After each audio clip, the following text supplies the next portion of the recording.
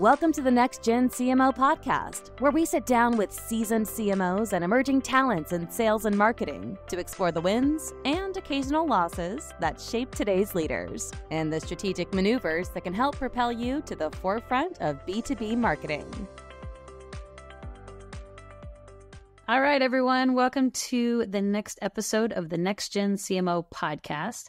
Today, I am thrilled to welcome one of our first internal guests, Gareth Noonan. He's the GM of advertising at Demandbase. And so we're thrilled to have him. Welcome, Gareth. Great. Thanks, Kelly. Good to be here. Yeah, of course.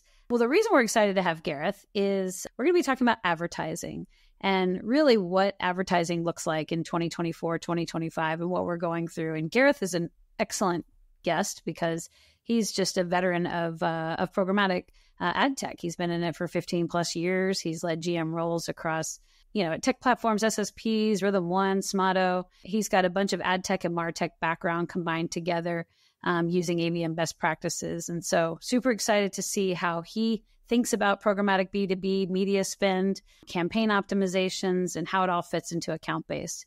So let's dive in. This week, Demandbase is launching their second annual State of B2B Advertising Report. This is exciting because it's a great way to use a lot of the data, a lot of the insights, a lot of things that we see across all of our customer base and across the whole market to help inform folks on how advertising is evolving. As we know, this industry changes daily, weekly, monthly, and so keeping up with it is quite a feat. So for the listeners who haven't heard about this report, tell us a little bit of more of an overview of what's in that report, why it's important, how it can help.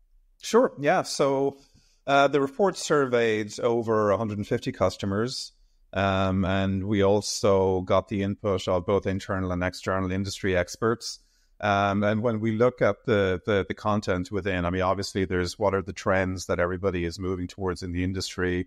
There is, appropriate anonymized campaign data across all of Demandbase's advertisers that give us, good insights to not just how trends are being adopted, but, the general sort of evolution of best practices. So the objective of the report, obviously, is not just to provide that overview, but also to be quite actionable. And, we're pretty proud of what the team has produced and are happy that, like I said, it is actionable. It's going to give everybody a pretty good sense of what's been happening this year, but obviously, more importantly, what's coming in the next few years. Yeah, absolutely. I love the way you said that because I think of that a lot as our demand-based value prop, that data without action is sort of a waste of time.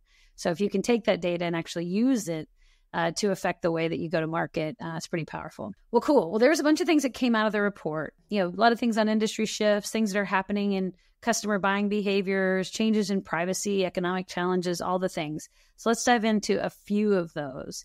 A couple that came to the top, no surprise at all, power of AI, personalization. These are themes we hear a lot, and people have certain expectations now. The market has gotten so smart. Customers are so much more savvy on responding to ads and knowing what to look for. So they sort of have some expectations in that area. So starting with the power of AI, it concluded that marketers can't survive without AI automation and that volumes demand it because the volume is so significant that without doing that, without that automation, it becomes too burly to handle. So what do you think about this? As the AI theme emerged in recent years, certainly in the scope of advertising, one of the areas that everybody assumed, would be most impacted and maybe early impacted was creative, and the dynamic generation of creatives, to address the customer use case at the right time, the right place, the right user, all of those things. So that's definitely a trend and a need and an interest that came across pretty clearly in the report. And then also, I think the evolution of campaign targeting and measurement on more of an AI basis, rather than very much sort of hands on the control, more kind of trusting the machine to understand, what are your budgets, what are your KPIs, and then optimizing campaigns to deliver those outcomes. And look, needless to say, we're not there today. Nobody is. That's going to be a work in progress. I think it's often said with new technologies that we probably overestimate them in the near term and underestimate them in the long term. And so it is going to be an evolution over the next few years. But, one thing that's clear, and I think came across from customer responses, and is certainly our view of the world as well, is that the volume, the quality and the quantity of data, needless to say, that goes into training these models to perform the next best action, to optimize your campaign, all of those things is obviously key. But for what we do in the space and for the amount of data that Demandbase has access to, both our customers' first-party data and our third-party data assets, we're pretty confident that we're in a good place to address this. And it's obviously a direction that, the Googles with PMax, Meta with Facebook Advantage Plus, and more recently LinkedIn with Accelerate are all moving into these automated campaign outcomes. Yeah, I mean, I think that's exactly right. I think people even can't wrap their minds around the full universe that is AI, right? It's not the simple Gen AI. It's automation all the way through that process. It's automating this repeatable workflows. We talk about agents sometimes. So the whole concept of using AI through every step of that process. But I keep I'll hear folks, usually it's when I'm talking to prospects who are still on the fence about whether or not they're ready for account-based. And I feel like and maybe it's a startup-y thing, maybe it's a mid-market, maybe it's a budget thing, maybe it's an economy thing. But I hear some trends around kind of DIY ABM, kind of this idea of like, well, if I have some data and I can derive some insights from it, then I could probably manually just run my own and kind of build my own little self-made ABM solution. I can buy some kind of off-the-shelf AI solution, buy some data, and kind of do it myself. Have you seen any success or failure on that, or where? I mean, usually what comes back is the data accuracy is what falls apart, because it doesn't have that sort of overlay of an account-based filter, the volume, the massive amounts of volumes that you're talking about that are training and informing that AI model. But I'd love to hear if you've seen any threads of credibility in that line. Well, it's interesting when you mentioned the trust in data, the quality of data. 50% of respondents said that is one of the biggest challenges that they face in adopting and activating an account-based strategy. When it comes to, look, this has been our philosophy, obviously, over the years, the right blend of personalization, customization, but also automation within a platform. So that, look, realistically, you always have users with different levels of sophistication, different levels of internal resources. And some, are very much lean into the managed service and trust the technology, whereas others, really based on their own individual use case, want much more customization. But what's emerging with the AI theme is, as you mentioned, the agentic AI, where it's, basically describing in prompts what it is that we're looking to do or the insights we're looking to derive. And then, the technology will either, create those activations or will pull out those insights. That's definitely, a lot of people are leaning into that. And, when you look at how to put a context behind the evolution of AI and the adoption of it and like what can happen in the near term, I think a lot of people have really leaned into that agent concept. And we're seeing it with automated SDR technology. We're seeing it with the kind of campaign automations that I mentioned, with some of the creative automations that I mentioned, and then just through the UIs that we all work with every day in ChatGPT and Claude and, Perplexity, etc. So, yeah, clearly a theme that came across in the report. And needless to say, when you look at the roadmap that Demandbase and a lot of other folks in the MarTech space are working on, and you look at the demos of Dreamforce, you look at the demos that are happening at a lot of big agency conferences, it's a core theme. Yeah. Yeah, absolutely. Absolutely. Yeah. We just even signed on with Jasper in our marketing organization, how content creative campaigns, even competitive intelligence, all the things can kind of be used there. And it comes with sort of 50 pre-packaged workflows, very similar to this, agentic AI concept. And I love that concept. I think that phrasing is going to become much more mainstream. I still stumble through it, agentic, but I get the idea that it's AI through agents. But I think the concept is super powerful. So that's awesome. Very cool. I'm excited to work in Jasper as well. It's everything I've heard is that it's a great tool. Yeah, we did a pretty robust RFP across a few different solutions, and I think we're excited. We're going to test it out with a few seats and see how it goes. So I think that is proof, plus Demandbase, plus some of these other AI things that you see, is that AI, where I feel like when it but the last few years when it sort of hit this kind of, mainstream adoption, was more about cost savings, right? It was about efficiency. It was about doing things faster so that you could cut costs. Now it's shifted so much to a profit center, right? A way of actually driving revenue, accelerating revenue, getting to the right target faster. Still in that same vein of sort of cutting out extraneous costs and time, but with the idea of accelerating top line instead of cutting the bottom, which I think is pretty powerful and a much better investment idea. Yeah, I mean, that's a growth mindset, right? It's not about replacing capabilities, it's about expanding capabilities. Oh, yeah. Yeah. And freeing up minds to do more innovation things while you can kind of standardize repeatable tasks. Well, cool. The other big trend that came out of this report was around personalization. So I think buyers just expect it now. They know that the market is smart enough to be able to personalize message to them. It's crowded. They want personalized experiences, not just a nice to have anymore. So what did you see? What showed as sort of a shift or progress around personalization in this state of B2B advertising report? So it wasn't a surprise to see that 73% of marketers in the report responded that personalization at scale was something that was top of mind for them. And, it's very validating, obviously, when you see that your customers, your partners, your sort of, other people in the ecosystem are thinking the same way as you are. Especially when it comes to advertising, personalization by journey stage, needless to say, is incredibly important.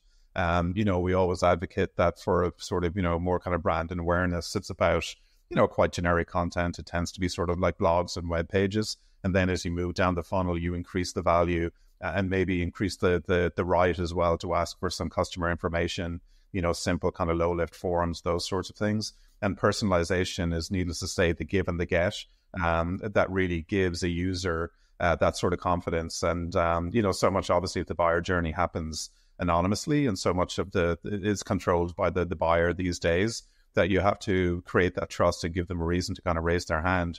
And personalization is absolutely a key tool in that.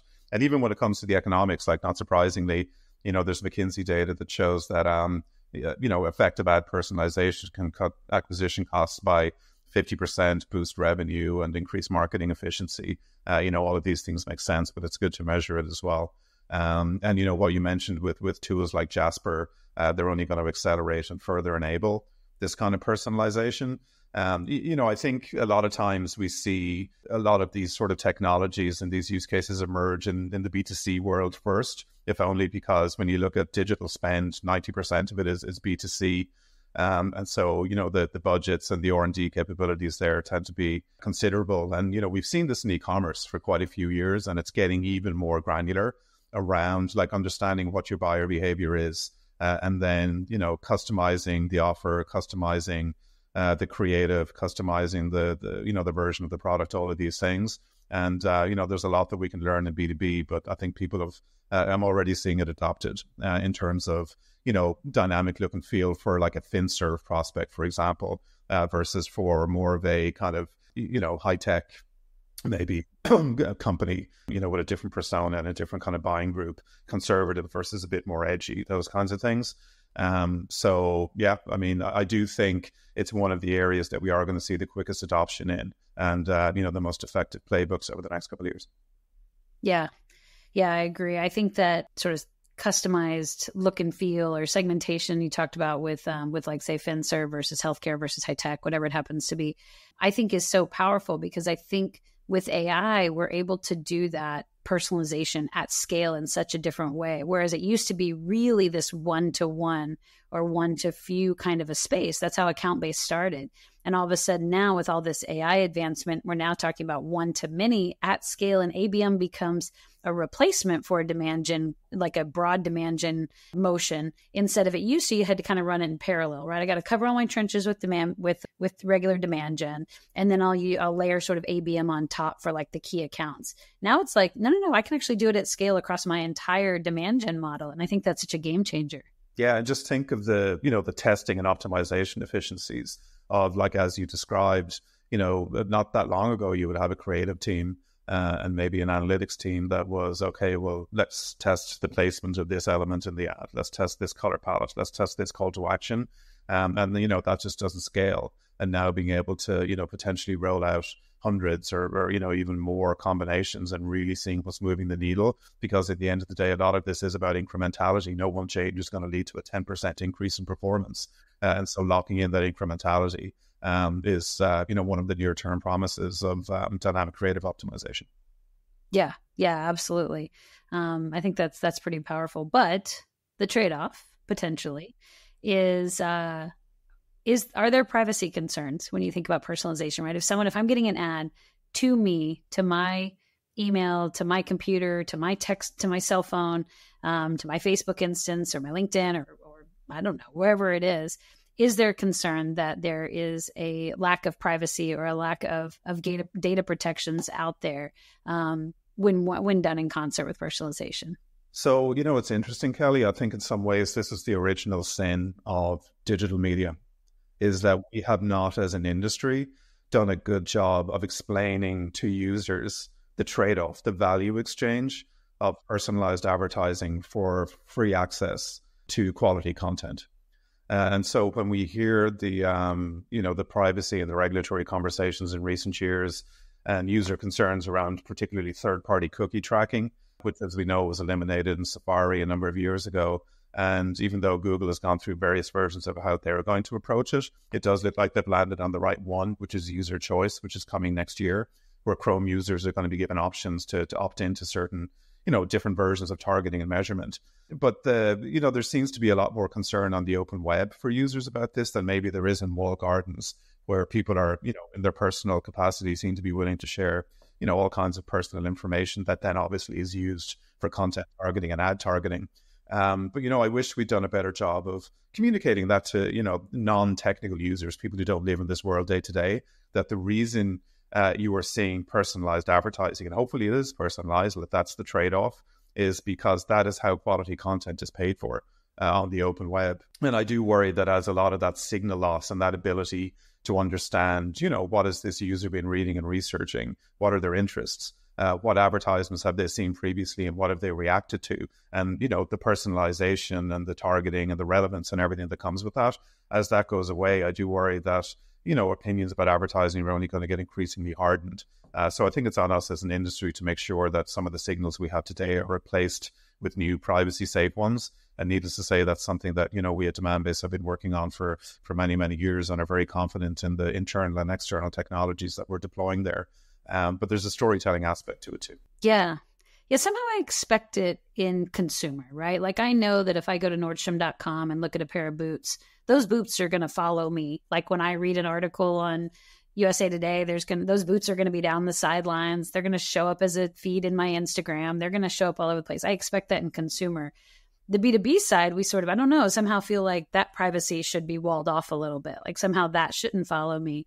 But the reality is like it does, right? That's that programmatic arena that we play in, is that it's sort of a 360 marketing that does kind of show up in the walled gardens, but also outside and through email and through articles and news and everything else. So it's definitely something that I think you're right. We've probably done a disservice to the industry from the beginning on just education and knowledge on that. There's lots of information. We sort of accept through things without actually understanding it, right? I just accept all because I want to get to my content. But there's probably great explanations out there. But you brought up the concept of walled garden. So I do want to dive in a little bit on some of the learnings you saw in that. So from this report, I saw that 85% of marketers surveyed are spending the majority of their ad dollars on LinkedIn. But they also said that when they pair those LinkedIn dollars with display ads, that they're seeing 50% more clicks, 33% less cost per click compared to running just LinkedIn alone. So what are you seeing as sort of those trends, that social media, like what do you think of the LinkedIn impact on this whole business, especially obviously in the B2B space, but that combination with display, where's that coming from? It really is a story of better together, Kelly. And that is a story that we, in a consultative fashion in partnering with our customers, have been telling for a long time. That it's never about any one channel. It really is about understanding how channels can complement each other. And then in a testing capacity, sort of looking, dialing one up versus the other and seeing the overall incremental impact. If you combine account-based display on the open web with similar audiences, with similar creatives by journey stage, etc., you will see increased efficiencies in your LinkedIn spend. You will see increased efficiencies in your AdWords spend and even in your content syndication. And it's not surprising, because you are surrounding the user with consistent and relevant messaging. And obviously, there are different environments and there are different contexts across those different channels in which you can deliver that messaging. And then, the LinkedIn data obviously doesn't surprise us. It's, eMarketer estimates that LinkedIn has about 40% of the display market in B2B, and about 20% of overall spend, because, obviously search is a huge part. Search and display are basically the two main categories. And LinkedIn also is the only walled garden that has any concept of account-based, where people do tend to declare the company that they work for or have worked for in the past. And so it's a channel that we complement very well. And there's data in the report that I would definitely encourage people to take a look at, where, we share the impact of our internal campaigns. And we have, some incredible internal program managers who are talking to customers and prospects and the industry generally about this all the time. We're never going to be so egotistical as to say it's all about demand-based advertising. It really is about better together. Awesome. Yeah, I've seen that enough in customer meetings, showing that kind of ROI of like, this is what it was alone. And then when you added demand-based play ads on top of that, you saw this sort of exponential impact, which I think is pretty powerful. So that's great. So speaking of LinkedIn, we are seeing this, and whether people know it, it's sort of this sneaky little, I don't know, rabbit coming in the back door, like that we don't even realize we're getting marketed to, but is this sort of rise of influencer, right? Influencer used to be consumer. I used to just always expect, I used to be a big, don't hold this against me, I'm not anymore, but I used to be a big like Bachelor and Bachelorette fan. And what you always knew is at the end of the season, all the like kind of stars from the Bachelor or Bachelorette would kind of get a new career as influencers on Instagram, promoting some great new pair of jeans or some great new fragrance or whatever else. And they slid into your feed very slyly, and you didn't even realize that you were being influenced too. Well, now that's happening obviously in the B2B space. You see the Vin Matanos and the Morgan Ingrams and the, Devin Reeds of the world out there as key, especially for marketing and sales. But I know there's influencers across every industry. So what do you think about this trend? And did we see that show up in this B2B advertising report? We did. It's extremely interesting. And, there's a lot of supporting data around this that suggests this is going to be, a $20+ billion industry by the end of 2024, which, as you're starting to sit up and pay attention to the trend, to hear those numbers is kind of mind-boggling.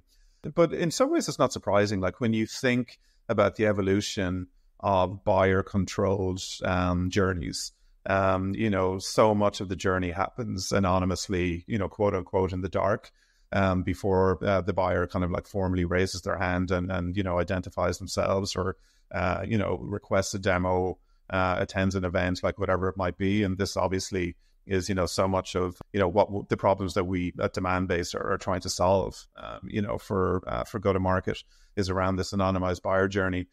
So not surprising when you consider so much more is controlled, by the buyer. But also, if we look at the evolution of, millennials are now more and more in decision-making roles, like they're controlling budgets.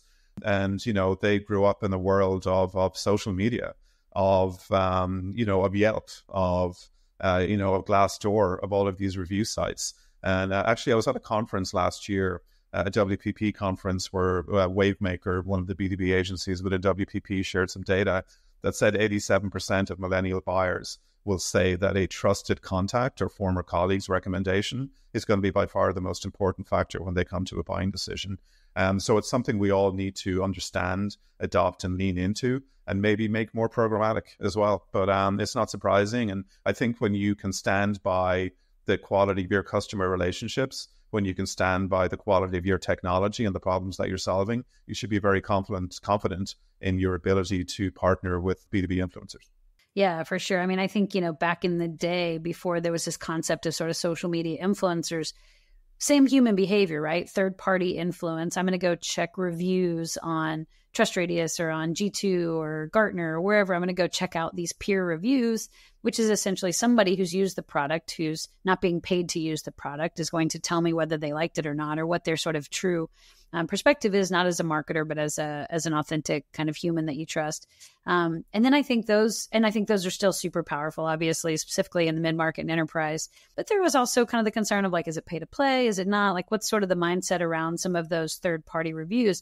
But real humans who are authentically kind of endorsing the product. And like you said, if you stand on a great product and can believe in that, I think it's pretty powerful. I mean, even my son is a junior in high school.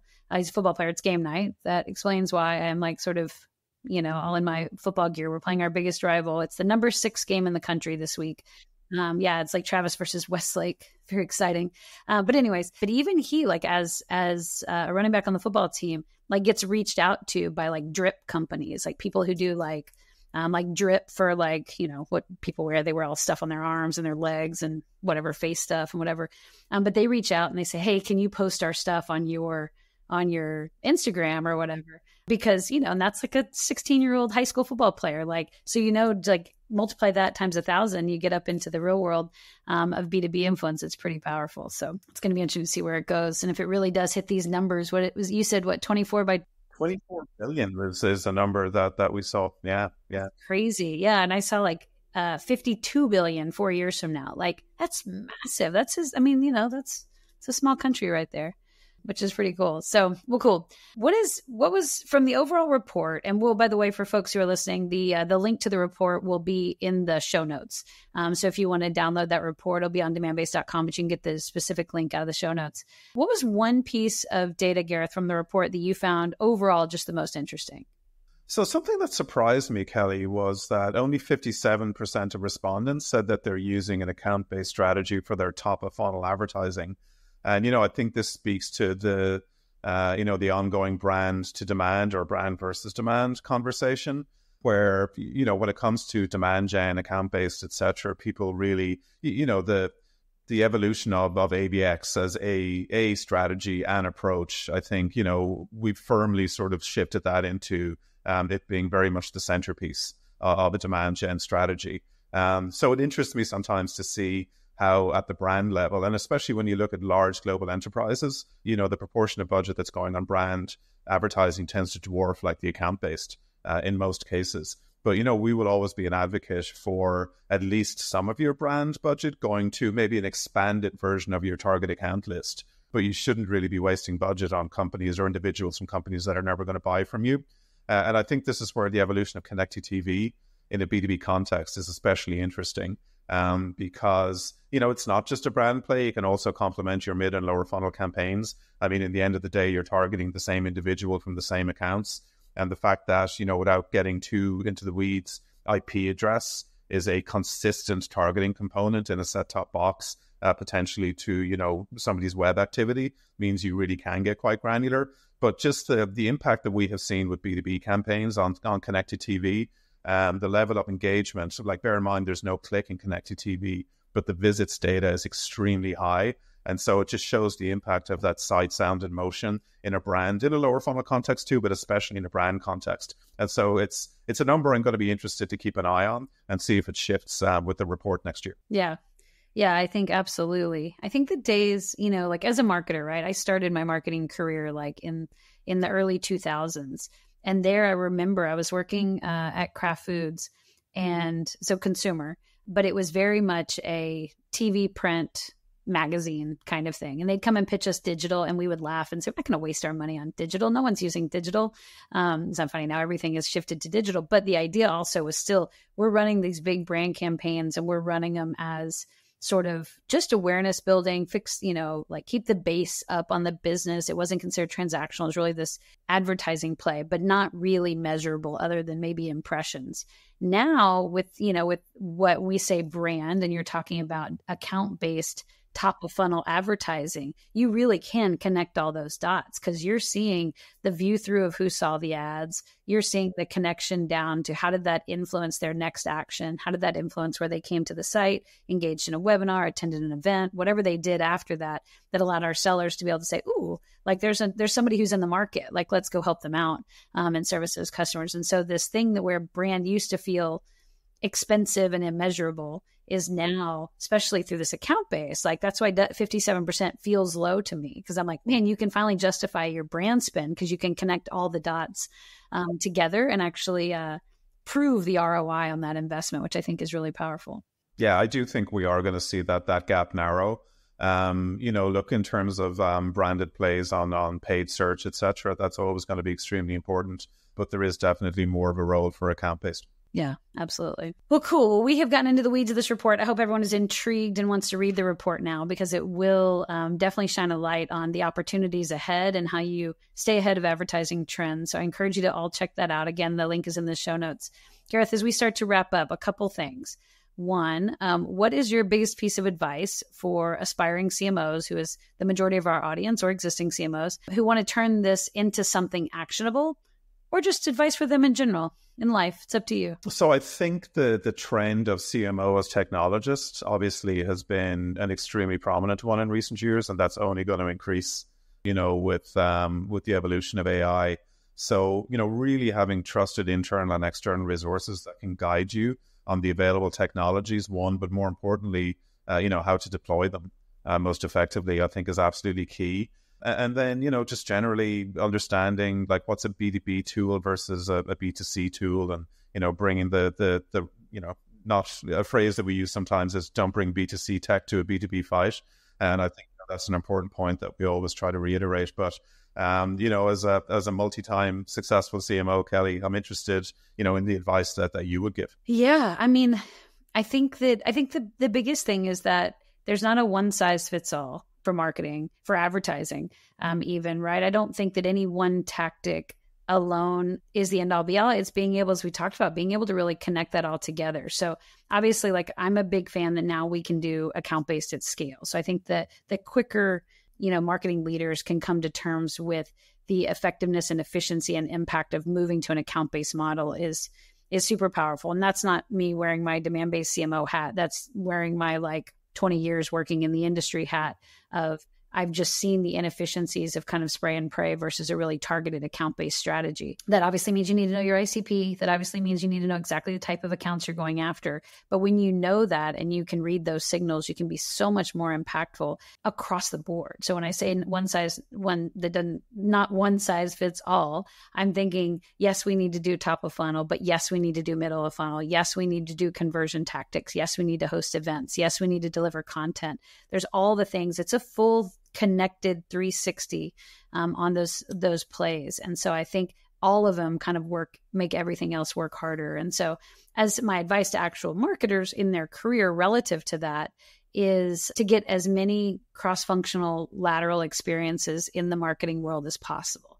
And I really encourage, I don't know who all's listening or at what level exactly, but pre-director, I feel like, is the best opportunity to where, if you come in as a copywriter and then you're a content marketer and a content strategist and you become a director of content, you can become typecast as content, which is great if that's what you love. But if you want to be sort of a well-rounded future CMO, I think it's jumping over and getting experience running digital media, running advertising, running ABM, running field marketing, doing product marketing, any of those things that are going to make you a better marketing leader. They're going to make you do better messaging in your advertising. They're going to make you do better execution and better connection and not do kind of a siloed look at marketing. So career perspective, that's what I advise. And then on the execution, I think the 360 well-rounded is the way to go. Yeah, I couldn't agree more. And I guess in terms of something that aspiring CMOs could do today, it's read the report. Read the report. That's great advice. One more thing, I'm going to totally put you on the spot. What is one fun fact about Gareth Noonan that maybe people don't know about you? Oh, wow. So one I share sometimes is that I was the 5th generation of my family to work for Guinness. So a lot of, speaking of marketing, incredible brand equity there. And speaking personally, a lot of brand loyalty. Oh, very cool. So what did you do at Guinness? Because I assume, obviously we've got some Irish roots. If anybody's heard the accent, I think. Is that right? Yeah. Yeah. Yeah. So tell me about, what did you do for Guinness, or what did your family do? What was the history there? My father started working there when he was 14, started washing bottles and retired as a sales manager. My grandfather was a porter in the medical center. So Guinness was a Quaker company. So in the 19th century, they provided housing, healthcare, etc. to their employees, really looked after them very well. And then what I did was I was an intern in finance, but I will say it felt like going to Willy Wonka's factory every day. It was a great job. Oh, that's very cool. Was that your first job? Other than casual summer jobs, yeah. Yeah. Wow, very cool. Very cool. Well, I did not know that about you. That's a fun fact. Thank you for sharing. And with that, we will wrap it up. Gareth, thank you so much for being here today. We really appreciate your insights and all the things you're doing, obviously, to drive the advertising business at Demandbase. Great. Thanks, Kelly, and go Travis. Thank you. Thank you all for joining on the Next Gen CMO podcast. Definitely check out the show notes to get the report, and we will see you all next time. Thanks.